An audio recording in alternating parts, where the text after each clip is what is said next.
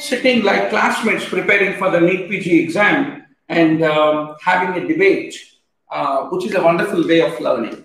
So to start with, what are the arteries that supply the tympanic membranes? Tympanic membranes are, it's a tricky thing. Actually develops from all the three germinal layers, and it has got supply from even both the things. Like ear has got supply from both external carotid and also internal carotid. What I say here is one you have to remember as Atma. You should remember the Atma, that is the anterior tympanic artery of the maxillary artery. That is the most important branch that is helpful. So rest all, as you could see, all branches of the maxillary artery and external carotid artery. So the most important is the maxillary artery, Atma. You remember as Atma. This is important. Why? Because when the tympanic membrane is showing cartwheel appearance, all those branches are all belonging to this anterior tympanic artery of maxillary artery. And it is as anyhow I told you that it is seen as a cartwheel appearance in the acute suppurative otitis media, in one of the stages of the acute suppurative otitis media. And as a whole, tympanum is the middle ear, as we know that, and then it is being supplied by posterior auricular artery also, and middle meningeal branch also, like from the right from the skull inside the skull it is coming, and a twig from the internal carotid artery is also coming. Great. So, what is the nerve supply of tympanic membrane? What is the trick of remembering it? Nerve supply, sir, it's like, I don't think any other body part is supplied with these many cranial nerves like ear, as you know that, so anteriorly, so 5 in front, 10 behind, and posterior-superiorly 7. Just keep it like that, and medially 9.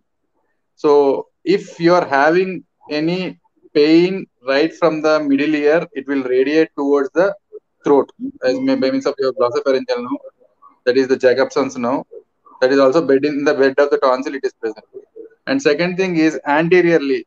Anteriorly, if you take anteriorly in front, like crocodile festival, in front there is auriculotemporal nerve, 5. Behind, so 5 into 2 is 10. Okay, something like that you can remember. Behind is 10. And posterior-superiorly, as you know, 7th nerve is also involved. As you know that in the house itself occurs sign. So it is lost. Sensation of the posterior-superior part of the meatal wall is lost in the acoustic neuron which is pressing the 7th nerve. So posterior-superior sensation also lost. And medial to the tympanic membrane, it is a glossopharyngeal nerve. That is 9th cranial nerve. And as you know, the promontory is having that tympanic plexus also. That is, those are all the most important things. So no one can say that this is the only part in the body which is being supplied by most of the cranial nerves. These many cranial nerves, but this much small organ. I don't know how sensitive the ear should be, as we think according to this. So, and once again, when we are trying to poke the posterior part of the canal wall, you should be very careful because it might stimulate the bradycardia. And patient, at least so 1 in 1,000 patients might fall down when we are doing syringing also. That should be kept in mind because of vagal stimulation. Great. I hope this is given information. So the posterior wall is supplied by the vagus. That's the reason whenever we are operating, there is a chance that the vagomimetic effect can lead to development of bradycardia. Wonderful. Now, perilymph versus endolymph is a lot of times one of the favorite MCQ. So, can we fill the blanks in? Yes, sir. Here only I'll give the Indian flag concept. In the middle, white, above is orange saffron, below is green. So white color is the endo part, endolymph. Okay, as simple as that. And perilymph is surrounding both the endolymphs. Of course, this Indian flag concept, it's like a tube. So the endolymph is surrounded by perilymph. Endo is inside. Inside more is potassium. So peri is outside. Outside is sodium. That's as simple as that. So nothing much more to understand in this. So it's as simple as that concept. And this particular endolymph tube is nothing but the cochlear duct, which is being surrounded completely by your perilymph. So as you can understand, as simple as that. Sodium sodium outside and perilymph inside. Great. So endolymph has potassium and perilymph has sodium, and peri is outside and endo is inside. And endolymph is produced by the stria vascularis of the cochlea and by the dark cells. Now, yes, what is the auditory pathway from where it starts, where it goes, and is there any way to remember this? We can just say So fans of Virat Kohli can remember, like Kohli or E. Kohli can also be remembered. E. Kohli MA. So Kohli has read MA, so that is Master of Arts. So E. Kohli MA. EE is like when you say at the end of the day, A is the auditory cortex. It has to go to the Brodmann's area, the temporal lobe, etc., etc. E is the eighth cranial nerve. As we know, it will start as a distal part. Distal is the one which is below, is it or not? If you are plucking a fruit from the plant, okay, from a tree, so the one which is available to us is the distal part. So the one which is above is the proximal part. So from there it goes towards the branches and then it goes towards the trunk and then it goes towards the root. So I can just remember as simple as that. E. Coli MA, the same. Don't remember as E. coli MA. E. coli MA will be useful for Bera also. Same thing, like as you can say, we'll see the pits in the Bera also. So E. coli, distal part, proximal part, and then superior alveolar nucleus, lateral lemniscus, inferior colliculus, medial geniculate body, auditory cortex. So of which this fifth wave is the most important thing. That is especially from the lateral lemniscus that we say in the Bera. So it is very important. Why? Because it is like when we are trying to see whether the pathway is existing or not is one thing and physiologically functional or not. So like heart is giving electrocardiography, ECG waves. Some waves are produced by all these parts of the auditory tract. Okay, so that we can pick up the part which is not functioning, whether it is cochlear or retrocochlear, etc., etc. We'll be discussing the future bits. So E. coli MA is most important. Great. And in fact, one very common way to remember is the geniculate body happens to be medial. Geniculate body is located nearer to the midbrain, and auditory is ears, which are lateral. But actually, geniculate body happens to be medial. And because geniculate body became medial, lemniscus happens to be lateral. So that's the point. And among the colliculi, superior colliculus susteri, inferior colliculus interi. That's what we used to remember. Superior colliculus susteri, it will watch. That's the reason it is a visual pathway. Superior colliculus sees, so visual pathway. Inferior colliculus interi. In Telugu, interi means it listens, so it is auditory pathway. Very good. So one more thing, sir, to add for that also, the lateral geniculate body and medial geniculate body. So eye and the superior is related to that medial, and then this is that the superior is related to that lateral, and this auditory is related to medial. Sir. I hope you got. Yes. And in cochlea, is it higher or lower frequencies in the basal turn, and is it higher or lower in the apex of the cochlea? So as you go up and up, sir, like you from 20,000 to 20, you go up, sir. So it is just like a staircase. As you know, in the modulus, it will be there, and around it, it will be going up, and then it will be decreasing in the order, like as you could see. So basal turn of cochlea and this one. So the basal turn typically will have the higher frequencies and progressively lower turns towards the apex of the cochlea. So that is how it is commonly remembered. Now, how do we differentiate the deafness because of a problem in the cochlea versus retrocochlea? So what is the story about this very important MCQ in the exam, sir? Yes, sir. Based on this, the retrocochlear and cochlear, sir. One thing simply is that the cochlea is, I just say the student that cochlea is like an antenna. Nowadays, people know the DTH antenna. So it's like an antenna, and the cable comes from the antenna, and it is the retrocochlear. Just you can just remember like. So in our days, we used to have antenna. If any crow stands on the antenna, we used to have disturbance in the TV.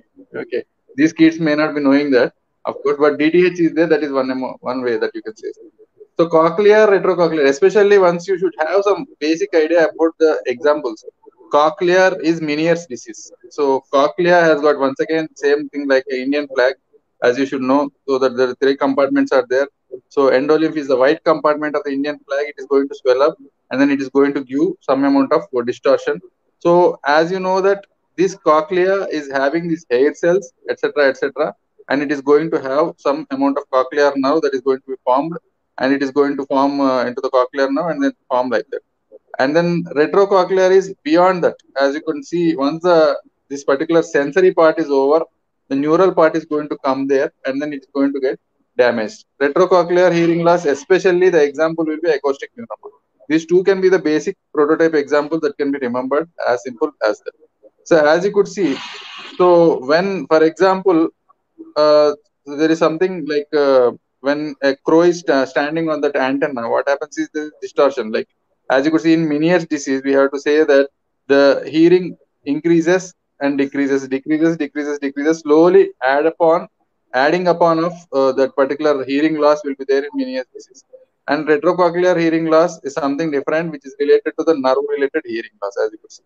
And there are few tests which we can be able to remember as simple as that, as you could see here in this. So CCC, you can just remember CCC is cochlea. Okay, CC, short increment sensitivity index. So you can just remember it is given as SI, but you can just say CCC. Okay, CC is C. That's it. So short increment sensitivity index is positive over here. So threshold tone decay is related to your retrocochlear pathology. So threshold tone decay. So I remember I say to the Telugu students especially, TTD is a board that is present in Rayalaseema. RC is Rayalaseema. As simple as we can never forget that. So TTD board, that is Tirumala Tirupati Devasthanam, is threshold tone decay. It is present in RC, that is Rayalaseema. It's not in Andhra or Telangana. So you can just remember like that. So just this is a very big confusion. Always they make the mistake, they lose the mark unnecessarily. There is nothing much to know in detail about these tests. Why? Because this is audiological investigation. Even the ENT surgeons fail to understand this. So we have to just remember which test is positive and what. Okay. So it is just like a battery of tests that is being done in this particular. You can just remember like that. So when you have got rollover phenomenon. So rollover phenomenon is like once it increases and then later on decreases. The rollover curve, that is in the speech, that audiometry, the rollover curve will be there. That is there in the, especially in the case of this retrocochlear pathology.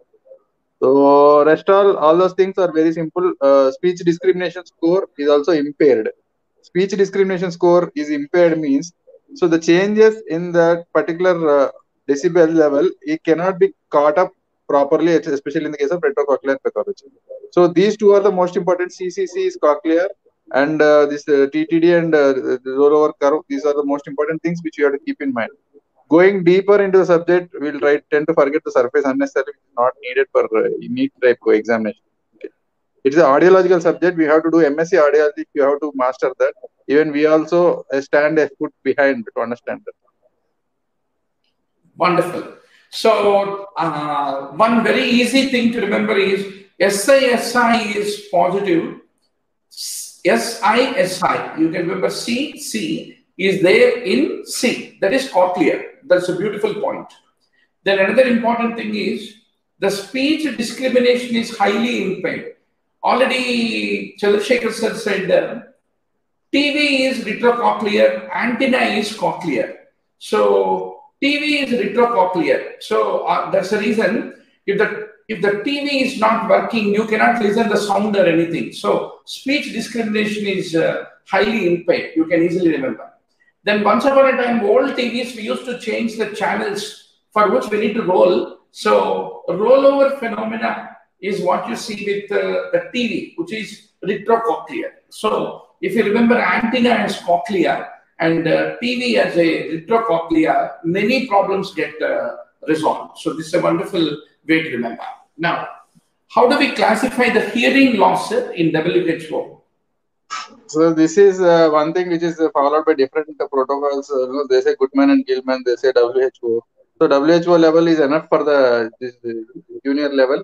So they say normal, mild, moderate to severe, total, profound. This is the regular thing which we follow in ENT practice. But according to this, you can just say 26 to 40. So till 25 it is normal, you can just say that. Some people say till 15 only normal. That is a high-end classification, which is not necessary. So 25 decibels. That means a sound equivalent to 25 decibels, if he is able to hear, it is 20 is normal. And 26 to 40 is mild hearing loss. Moderate is 41 to 55, 56 to 70, 71 to 91, greater than 91. So greater than 91, profound, you can take it like that. So this is something to remember in practice. Now, masking is required for air conduction whenever the difference between the healthy and deaf ear is at least how many decibels? And in all such cases, is it the better ear or the suspected deaf ear which need to be masked? Actually, what is the story of masking? Masking is just like copying, sir. Simply in the examinations, people tend to copy. We ask question to someone and then answer is given by someone. Okay, so we ask question to a normal average student, the answer is given by a brilliant student. They give the answer very fast, something like that. So normally here, so that is the non-test year. They call it as non-test year. So test year and non-test year. If it is more than 40 decibels, we will have some problem. Like, so when the difference is more, the other ear starts catching. So you use something called as a Baroness noise box. Baroness noise box to mask the non-test ear. Just remember like that. Conceptually, if we go deeply, we forget the surface. So just we have to say and remember. According to the entrance examination, you have to remember something and then answer the thing. That's it. Nothing wrong in writing answers like this. Great. So masking is basically done in the better ear should be masked, and at least the difference is 40 decibels. It is simply like this. If a bridegroom is coming to see the sister, there is a elder sister and a younger sister. Younger sister happens to be more beautiful. So that is the reason generally what they used to do is they used to mask that younger sister so that the bride groom will ultimately say okay to the elder sister. So that's anyway. Sali Adi Patni hota hai is what they say, even if it is masked, no one can help her. So now, in pure tone audiometry, what is this in pure tone audiometry? What is this graph basically? Is it normal or abnormal? If so, then how do we interpret it? So we have first base to learn the basics, sir. Just simple as that. So when you go to a temple, the bell is hanging vertically. So decibel is there in the y-axis. You can remember like that. So decibel level is there in the y-axis and frequency is in the horizontal axis. So how many times you roam around the temple is frequency, is it or not? Is it, you do pradakshina, that is temple. That is the y-axis and x-axis. So bell is hanging vertically. So remember like that. For every decibel level and at what frequency, how much loss is there? That is what is called as pure tone audiometry. Audiometry is measurement of this one. So pure tones, you give pure tones. You don't give any mixed tones like noise. So give pure tones. That is, you will just say that is a 500 hertz, 1000 hertz, that is 1.5, 2, like something like that. So air conduction and bone conduction are two things that are to be kept in mind. So always bone conduction, it is broken lines, B for B, broken lines, and air conduction for straight lines. So all these notations are there. You can just say left, right is greater than or less than, something like that. And air conduction, bone conduction, all those notations are can be practiced, but they will not be asked in the examination mostly. What is the way that you can just say like that? And normally air conduction is better than bone conduction, but according to technicality, bone conduction is always higher than the air conduction in this particular pure tone audiometry. So if, for example, I'll just say a small example here, like normally, as we have seen already, the classification, that is 25 decibels is normal. Till 25, the graph is not falling down, then it is supposed to be normal. So air and bone. So there should not be much gap between the air and bone conduction. So here I'll just say two to three small examples. Like people might have visited some exhibition or zoo park. There is a narrow gauge train there. Okay. So there is one thing called as meter gauge train. So meter gauge train is there in our childhood. It was there in our childhood. Now it's all broad gauge. So the gap between the two tracks is increasing and increasing as you go from narrow gauge. And if you say single track is there, for example, like in Japan, so they are running on like our metro trains, they'll be running on single track. So for example, something like that. So if the two lines of 1 year, that is right is red color and left is blue or black color, you can say. So if the gap between these two is very narrow, so almost very nearby, less than 20 decibels. So that is the airborne gap, that is called as airborne gap. So if they are very nearer, then it's supposed to be normal. There is some amount of gap, like something like a broad gauge. So the airborne gap is there. That is, the bone conduction is there, but air conduction is falling down. Then it's supposed to be a conductive deafness. And if air conduction and bone conduction both are coming down, then it's supposed to be mixed hearing loss. So both air conduction and bone conduction are coming down, it's supposed to be mixed hearing loss. So you should see something called as the airborne gap. So in this particular graph, it is almost supposed to be a normal thing. So it is less than 25. You just see whether above 25 it is there, and it is a good thing. So normally, if we get 100 marks, we are good. But in pure tone audiometry, you should be nearer to zero. So why? Because even the slightest of the sound is heard by the normal individuals. So it is the slightest of the sound that is equal to 0024 dynes per square centimeter. What they say. In the healthiest individuals taken from all over the world, 18 to 25 years of age group, they calculated the decibel value. That is the least possible heard pressure level. So based on that, they calculate all this decibel, etc., which is out of scope of this discussion. So in this particular discussion, as Sar has shown this other graph, so this is a broad gauge. So broad gauge means the gap has become more and more. So especially this should be like airborne gap is become more and more. And as you could see, bone conduction has a broken line. Bone conduction is suggestive of what? Bone conduction is suggestive of sensory neural hearing loss. So if bone is conducting something, it is based on the nerves only. It's not based on the conduction. It is based on the nerves. So bone conduction is intact. That means sensation is intact. And air conduction is falling down. That is something which is going through the canal is falling down. So that means there is an airborne gap which is more than 20 as a arbitrary value we can taking. So air conduction is falling down. We can say it as a conductive deafness. Just as simple as to remember. Broad gauge conductive deafness. Okay.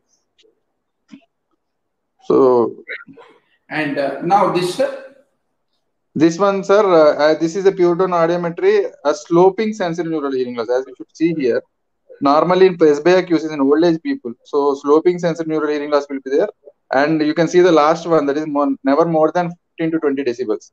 So it is just like a narrow gauge. That is the zoo park. I mean, someone might have gone train in the zoo park, especially Hyderabad, Nehru Zoological Park. It is a very narrow gauge built by BHEL people. So very narrow gauge, almost less than 1 meter. So the gap will be very less. But here fall is there. So gap is very less, but fall is there. Fall is there means bone conduction has fallen. Bone conduction has fallen means sensory neural hearing loss. Gap is not there means it is a narrow gauge means it is a sensory neural hearing loss. If fall is also there and gap is there, then it should be called as mixed hearing loss, as you have seen. That means sensory is also there and mixed is also there. So if they are trying to catch down and down and down, it is sloping sensory neural hearing loss, especially in the presbyopic cases. Old age people, it will be like this. Great. So what I understood is the broken line is bone conduction and the regular straight line is the air conduction. They both are very close to each other without any gap if it is normal, and that's the reason it is called a narrow gauge, you can remember. And this is the broad gauge, and there is a wide difference between the two, and that makes typically a bone conductive hearing loss. And in this case, the air and bone conduction are close to each other but fallen together. So that is, it is a narrow fall together, and that makes it sensory neural hearing loss. But if at all they both are falling, but they are widely separated from each other, then that becomes a mixed conduction disturbance. So that is the way to remember. Wonderful.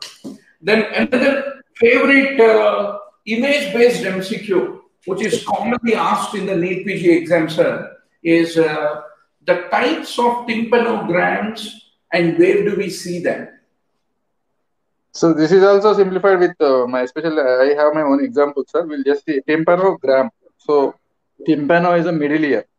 So tympano middle ear is a gram is something which is going to weigh it. That is, it is going to measure it. Okay, as simple as that. So what is the status of the middle ear is given by this tympanogram.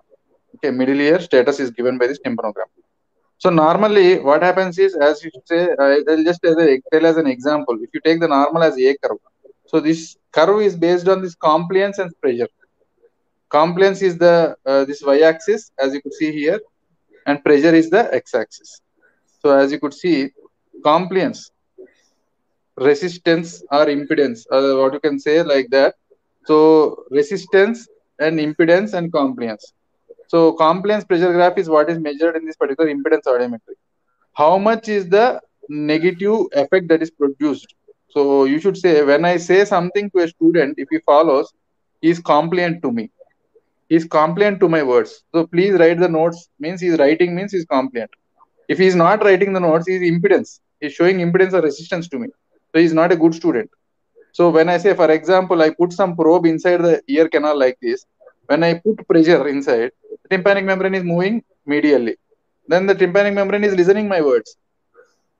And if I pull the pressure, that is, if I suck the pressure like a straw from outside in the canal, tympanic membrane is coming towards me. So then also it is complete. So if you take the graph A, sorry, please point out the peak of the graph A. Peak of the graph A, if you take that, that is zero pressure. Zero pressure means the tympanic membrane is lying like that. So when you are putting a pressure positively, so as you could see, so that positive pressure also and negative pressure also. A graph looks like A only simply. So it is a normal tympanic membrane. When you put positive pressure, like you are pushing air towards the tympanic membrane, it is going medially towards the promontory. When you are pulling also, it is coming each other. So you could say the graph is like a, as you could see in this particular A-shaped. So that is A type of tympanic impedance audiometric graph, which is there in the case of normal tympanic membrane. And next, when we have to go for AD, especially in ossicular discontinuity. So ossicular discontinuity, what you say is that, so it is just like a adamant student who doesn't listen to anything. So doesn't listen to anything. D for discontinuity. Okay. So when you are giving a pressure inside and outside, why the tympanic membrane is moving? Because it is connected to the ossicles and connected to the round window and oval window as a part of this preferential pathway. Oval window and round window as a part of this preferential pathway. So when there is discontinuity of the ossicular chain, whatever the pressure that you are giving, there is no peak. So there is somehow there is movement, but there is no peak that you are not able to. So peak is at the infinity, as you could see in that. So they are not meeting each other. Ossicular discontinuity. D for discontinuity, as simple as that. A shallow. So for example, ossicular chain has got some sclerosed effect like otosclerosis. Like especially the tympanic, the foot plate of the stapes or something like is fixed like that. So it is listening, but not listening completely. So it is listening, but not listening completely. Therefore, A shallow is present in the case of otosclerosis. B type. B type, you just remember Bombay, BOM, bomb. Bomb is nothing but, so B for otitis media with effusion. So otitis media with effusion. So it is like a flat curve. So what happens in otitis media with effusion is there is a water in medial to the tympanic membrane. So when you are giving, so sir has drawn it like that. So there is some amount of, so negative pressure or positive pressure, the reaction is very less and it is a flat curve, as you could see. So that only for the sake of that small reaction, you just say flat curve, B type in otitis media. And if you take C type is eustachian tube dysfunction. C type is eustachian tube dysfunction means, so what is happening? The peak is negative peak. Why negative peak is there? Eustachian tube dysfunction, already the tympanic membrane is pulled medially. There is negative pressure in the middle ear. So when you are putting negative pressure in the middle ear and you also have to pull it towards you, means you have to put negative pressure to get it towards you. So C type eustachian tube dysfunction, B type otitis media with effusion, A type normal, AD type ossicular discontinuity, AS type A shallow otosclerosis. S for S otosclerosis, D for D discontinuity, A is the normal thing, C for eustachian tube dysfunction, B for Bombay. I told you BOM, otitis media with effusion. C is the only thing you have to remember, CETD, eustachian tube dysfunction. C followed by E, followed by T, followed by D. E, T, D. So that way you can answer these questions. Yeah. I'll once more. What is the order to remember, sir? First? First A, sir. Just say A. Okay. A is the normal thing and AD. AD, sir. AD is the ossicular discontinuity. Yes. Then AS curve, which is A shallow, sir. A shallow curve. Okay. A shallow. Then comes the B curve. B curve. B for Bombay. Just remember BOM, bomb. Okay. And C curve is negative peak pressure with the eustachian tube dysfunction. Great. So once more, the BERA, the brainstem evoked response audiometry, and what are the various waves is a favorite question. Already, Saroj has mentioned E equivalent. E is distal part of eighth nerve. Wave 2 is proximal part of eighth nerve. C is the cochlear nucleus and lower pons. And O is superior complex, lateral lemniscus, which is in the upper pons. And the inferior colliculus is 7th and 8th. Now, what are the scenarios where we do the brainstem evoked response audiometry, sir?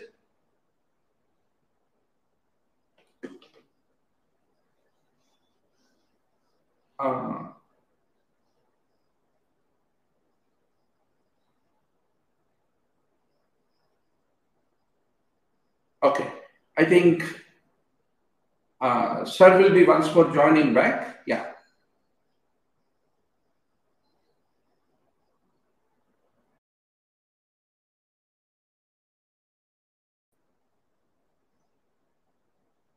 Yeah.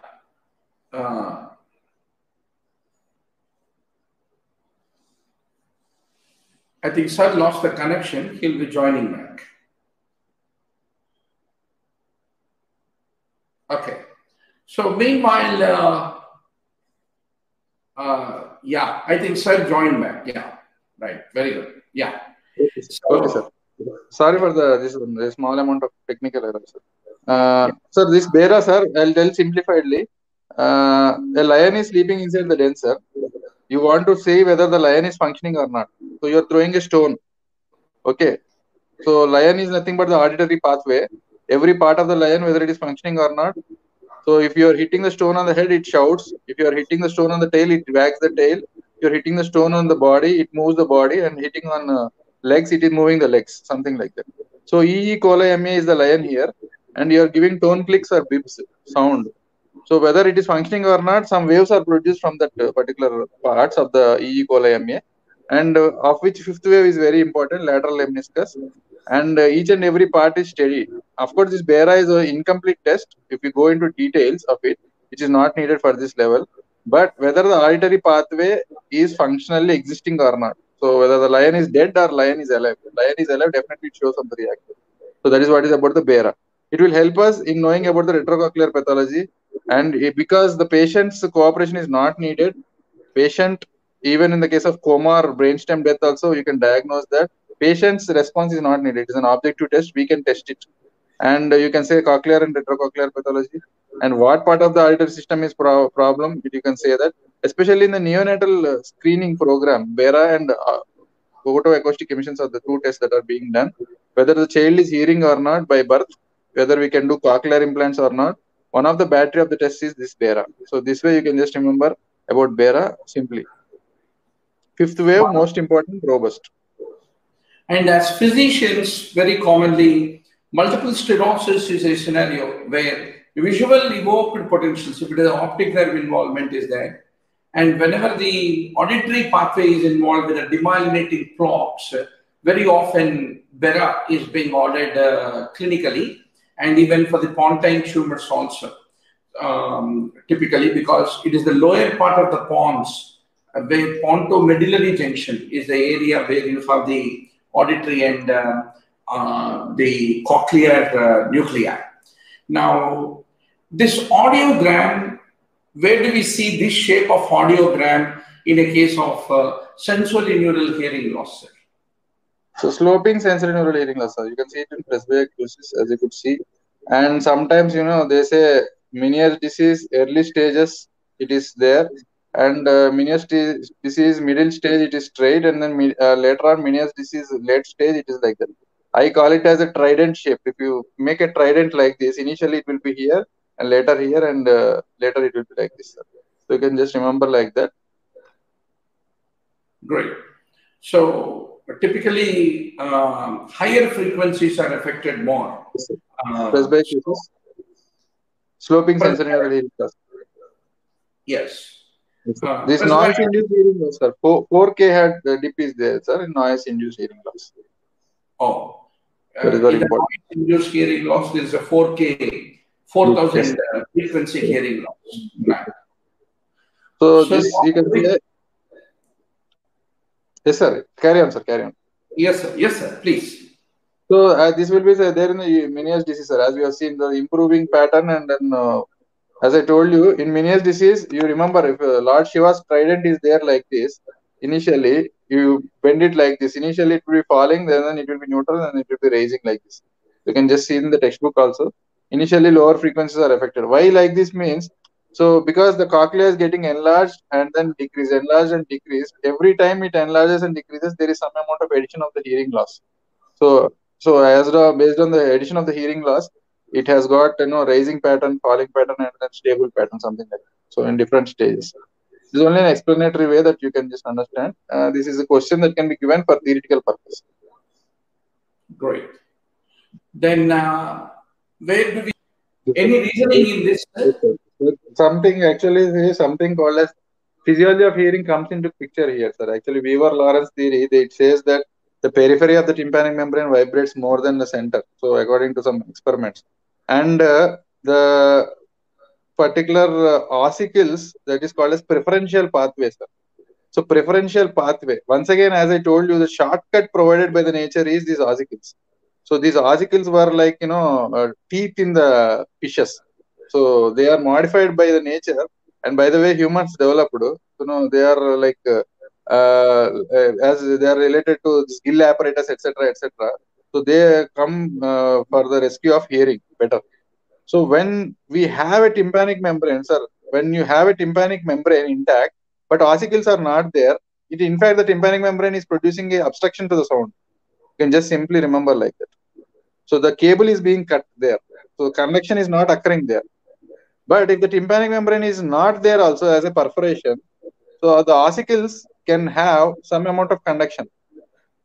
So always remember, conduction is a shortcut that is provided by the nature. That simple thing makes us understand this, sir. And as you could see, I'll tell you something easy to remember here also. So when you close your ears, just say, so 30 decibels simply, you can just remember like the 30 decibel here. And perforation of the tympanic membrane is a bit more than that, that is 40 decibels. So going inner and ear. Ossicular interruption with intact drum is causing 54 decibels. So just if you remember that, and with perforation means mostly they try to give the question in between these two only. Okay, 10 to 25 decibels. So you could see the perforation. Second one is also 10 decibels, and then ossicular interruption with perforation also 10 decibels. So this is like, what you say, it's a crude question or rude question on the students. Very difficult to remember this. After doing 5 to 10 years of service in ENT, we tend to remember it easily. But there is no point in giving. But the concept should be understood that conjunctive deafness is the key behind the proper hearing shortcut. If you understand that, this question matters a bit, value for that understanding. So. Absolutely.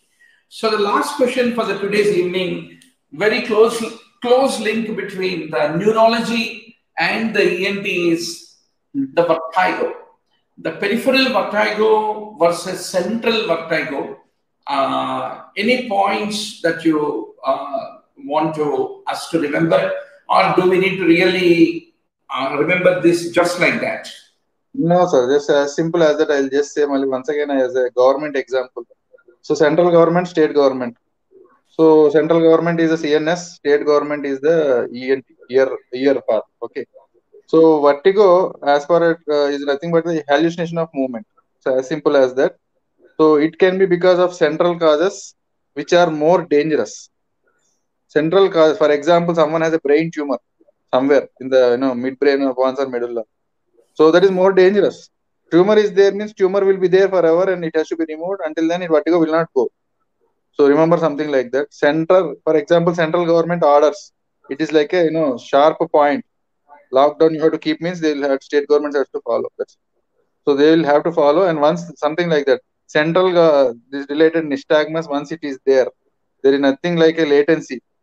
There is nothing like a duration, direction, fatigability. Nothing will be there. Will be there. Whereas state government, that is vestibular system, as simple as that. Latency, duration, direction, fatigability. So because our people, because we give some amount of exemption for that, our state only, our local party, something like that. Central government is very rude. For example, I'm telling, I'm not blaming anybody. So in that way, you can just simply remember like that. So latency, duration, direction, fatigability, all these things will be there for this particular peripheral system. Peripheral system, especially, there are three things. So frontal nervous system, you have got a brain and all those spinal cord and all those connections, etc. Peripheral system, you have got visual system and vestibular system, and then somatosensory system. So remember your best test Hyderabadi player, VVS Lakshman, visual, vestibular, somatosensory, VVS. So VVS is the peripheral vestibular system. And you should have a basic idea about the nystagmus also, something like push-pull mechanism. So if it is a eye problem, so always ENT and after departments are side by side together in the medical college also. So as like in our body. So this vestibular system and visual system are linked together. So when you say the pendular system, like pendular nystagmus is there equally moving like that, it should be probably a this particular visual part, visual related this nystagmus. And especially I'll try to brief the nystagmus also. Why the nystagmus should be there? So nystagmus is a hint for us that there is something wrong in this particular system. It is a hint for us. So irregular rhythmic oscillatory eye movements, irregular IRO, so not ISRO, IRO, irregular rhythmic oscillatory eye movements, which say that there is some problem in the eyes or this particular ears, that is vestibular system. So which is their connections. So it is just like a hint that is given. Without investigation, you can see that. So 30 centimeter distance you have to keep and then see the nystagmus. These are all basics I am telling. I'm not going to details, only for the understanding. So visual system nystagmus is something like a pendular. And especially the vestibular system is jerky type of nystagmus. So smooth movement is there. Hello? Yeah. Smooth movement is there. Yes, sir, audible, sir. Smooth movement is there means you should think of eye related issues. These are only basics, not going into details. And there is jerky, there is something like jerk, something like that. So it is related to the vestibular system. And so up and down movement most commonly related to the central nervous system. So all these things that are there, the table which you have given, sir, most of the things are covered, which I told you right now. Most of the things can be read from the table, and this is a basic concept behind that. Whenever there is a vertigo patient, we have to rule out whether it is a central vertigo or peripheral vertigo. So peripheral vertigo, especially like BPP, is the most common. So it is called as benign. The name itself says benign paroxysmal positional vertigo. In particular position, you take the particular position, especially the Dix-Hallpike test.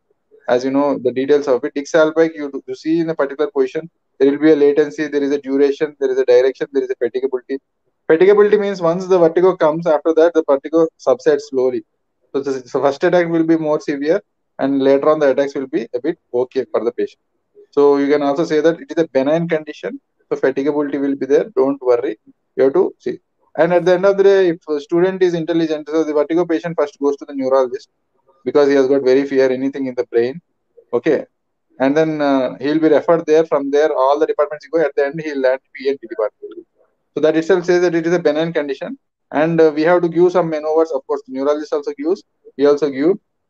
And by the way, if there is any problem like CSOM or any cholesteatoma or anything eroding the labyrinth, that is to be seen by the ENT, and then it is a surgically repairable thing. And Meniere's disease also, there are some surgeries. And whatever, the BPPV also can be managed by the ENT. So it's like a combined department, like neck by surgery, and then the anesthesia people, and then ENT people. Neck is handled by everybody, like tracheostomy done by everybody. So vertigo is a combined topic. So gross idea which I have given. Great. Hopefully, I think one easy way to remember is, as Chandrasekhar sir rightly says, central is something that has no rules, nothing. So no change, no, it is absent, no, nahi, is central. And another thing is central is purely vertical. That means if something wrong in the brain, we straight go to the heaven. So it is purely vertical. Whereas here in the periphery, it can be horizontal or torsional. If it is ocular problem, then it is smooth. And if it is vestibular problem, then it is more jerky in nature. And fatigability is a characteristic feature of the peripheral because it is most of the times benign. And a lot of patients also know that in the benign paroxysmal positional vertigo patients, even if she is a housewife also at the age of 60, 65, she knows very well that how to get up slowly from the bed and how to do the neck exercises. And this is not going to be there forever and it is going to fatigue. That's what even a grandma with or a housewife also can be able to tell about the fatigability of the benign paroxysmal positional vertigo. As an undergraduate, I often used to have this as a tough topic. But the first time I was very easy with the topic is after talking to around 4 to 5 of the real patients of the benign positional vertigo who will actually demonstrate and show you what are the positions where they get it. Then that is like reading Harrison about 100 times. So that way, wonderful. So where do we see pure vertical nystagmus? downbeating vertical nystagmus, upbeating vertical nystagmus, purely rotatory nystagmus, and pure horizontal nystagmus. This is one of the favorite NEET PG MCQ for the nystagmus. Yes, sir. So vertical nystagmus, downbeating nystagmus are also all related to CNS, sir. As you could see, the first point. So pontomedullary junction or cerebellar lesions or vestibular basilar insufficiency. So these are something to be remembered theoretically. Downbeating, as you know, Arnold Chiari malformation, cerebellar degeneration, yes, sir. And purely upbeating, pontomedullary junction. So upbeating means you have to look up toward the PM, pontomedullary junction, and pons and midbrain. So you look about the pons and midbrain. That is something related to central nervous system, especially in the axis. Okay, purely rotatory, as you could see in pendular syringomyelia, and purely horizontal and cerebral lesions. So these are a bit of more something related to CNS rather than ENT. So mostly we have to remember these things. Absolutely. So quickly, 10 points about the benign paroxysmal positional vertigo that we can have in our tips for the NEET PG exam, sir. So BPPV, the name itself says benign, not dangerous, paroxysmal, suddenly occurring, positional to a particular position, vertigo will be there. So when we have got the otoconial debris, sir, so we have got some small, for example, salt-like granules in the posterior semicircular canals. So when it is when there is movement, they get settled one place, and then when it is moved to a particular head position, so particular, for example, right lateral or left lateral position as well as head hanging position, when if it is there. So when they touch generally this debris, whenever it touches, it causes stimulation of the particular thing and causes a geotropic nystagmus. Toward the earth, there will be nystagmus, something like that. And more commonly, it can be because of the trauma or it can be because of old age, degenerative condition. And it is a fatigable, as you know, BPPV, all the points you have to know about the peripheral vertigo, you can just say that. And it may be associated with nausea, it's a point. And latent geotropic fatigable, as we have already seen. So latency will be there. So 10 to 15 seconds latency will be there. And it means it takes some time to manifest when you are putting. Diagnosis is by means of Dix-Hallpike maneuver, and treatment is by means of Epelys maneuver or Simon's maneuver. Epelys maneuver or Simon's maneuver. And there are a lot of maneuvers which are not important as far as the entrance exam is concerned. Great. So last question for the evening. Elderly diabetic, painful ear discharge, facial nerve palsy, no response to treatment, and decreased uptake on technetium bone scan. So all these are highly suggestive of what diagnosis? So it's a misnomer, sir. Actually, malignant otitis externa, pseudomonas infection. So malignant otitis externa, especially called as skull-base osteomyelitis. So what happens is it presents with, I'm telling that it presents with granulations in the external artery canal. Normally, external artery canal doesn't have any granulations, something like that. But there is an inflammatory change, rapid inflammatory change that is present in the external artery canal, which you could see it is not getting decreased, and patient has got very much painful, especially like as you are seeing this black fungus cases nowadays. It is a diabetic related, immunocompromised related, debilitated, or organ transplant. We see in the ICUs generally. They call us for ENT opinion, especially in the ICUs who are debilitated and elderly. And painful ear discharge. The pain is very important. So for that reason only, initial days they might have called it as malignant otitis externa. And especially associated with facial palsy. Facial palsy is very important. One of the important nerves that is related to that particular thing is the facial nerve that can be getting, patient may be presenting with facial nerve palsy only. And technetium bone scan is for this one, and especially caused by pseudomonas. Generally, we give antibiotics, especially ciprofloxacin. That is one drug which we give for weeks together. Orally also, some patients, we have seen patients healing orally also with oral treatment with ciprofloxacin also for 3 to 7 weeks, something like that. We try to give. Right. And hint should be there, sir. That is called as skull base osteomyelitis. It goes towards the skull base, and then it should be debrided. If it is going to osteomyelitis, if it is there, means you have to debride, and then you have to do surgical repair also sometimes. Wonderful. So that brings us to the end of this wonderful. Without knowing, we finished about 1 hour. Whereas when we are didactically teaching sitting alone, 1 hour looks very painful, but this 1 hour of discussion looks like having a ward rounds with Dr. Chandrasekhar. And thank you so much. And we'll have many more sessions and vibrant evenings like this. And thanks all, Rishabh Shetty and everyone joining the session. And coincidentally, Incus is a very favorite name for us. And now the edutech startup that we started is also called as Incus. And we want to